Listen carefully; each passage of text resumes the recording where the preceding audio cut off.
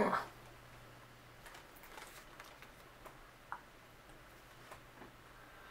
Sounds interesting.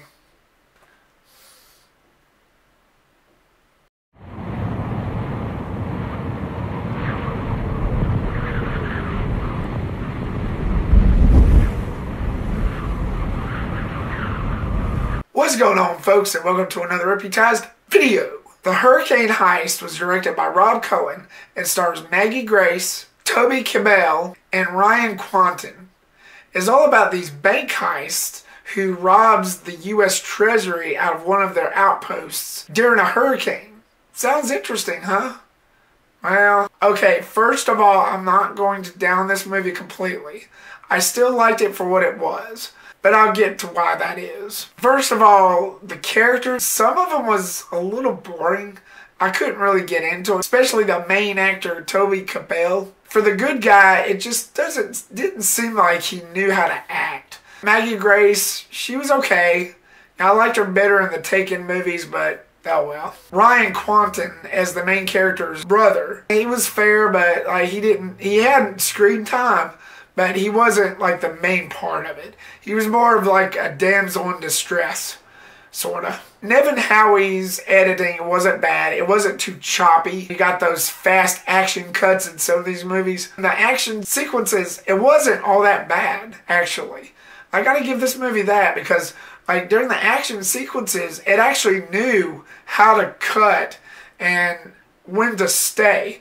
Like, it knew not to, like, cut away real fast. Like, these other movies, like Taken 2 and 3 and Mile 22, they cut away a little too much with each action scene when they didn't even need to. So, I think in this movie, they actually knew what they were doing editing-wise. Shelley Johnson's cinematography work was pretty good. It was lit up just right. Of course, it was a rainy atmosphere. They were doing everything during a hurricane, a Category 5 hurricane, mind you. The writing and direction was okay. Speaking of the director, Cohen, who also did the first Triple X and the first Fast and Furious, I just feel like he hasn't had a good break since The Mummy, since the last Brendan Fraser version of The Mummy.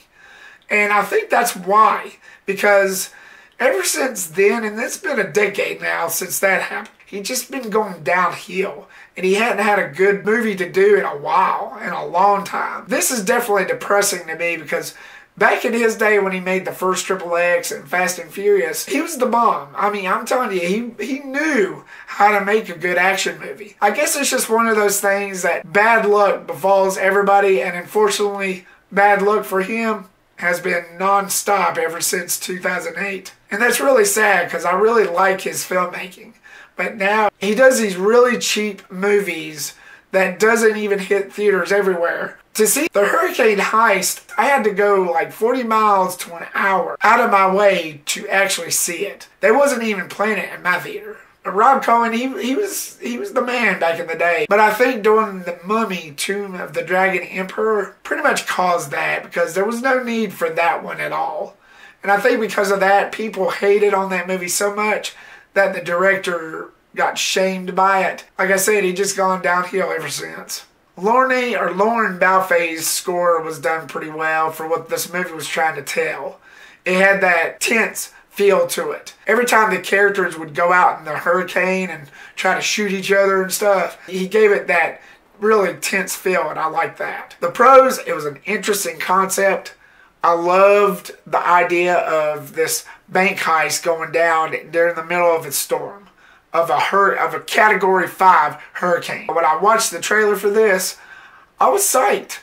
It was a really good concept, but when I actually watched it, it just could have been so much better.